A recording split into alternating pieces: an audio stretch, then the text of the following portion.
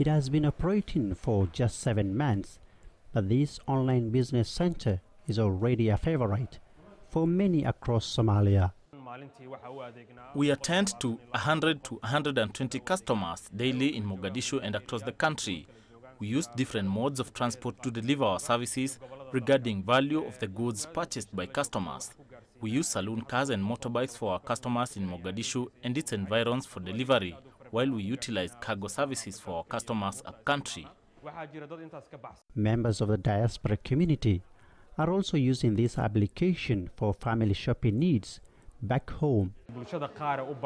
There are citizens outside the country also using our app services, doing shopping for their families back home and paying via mobile money. After that, we deliver to their preferred destination after contacting their families here in the country.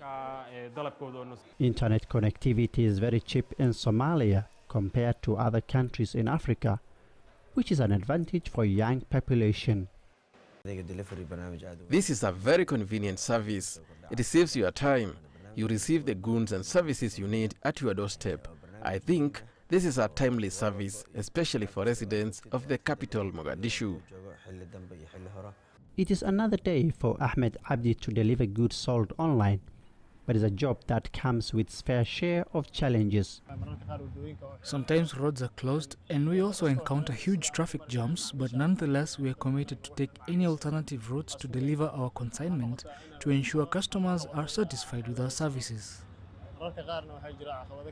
As peace and stability returns to Somalia, online business continues to grow, creating hundreds of jobs for young population in the country, especially in the capital, Mogadishu, who are delivering goods and services to families at the comforts of their homes.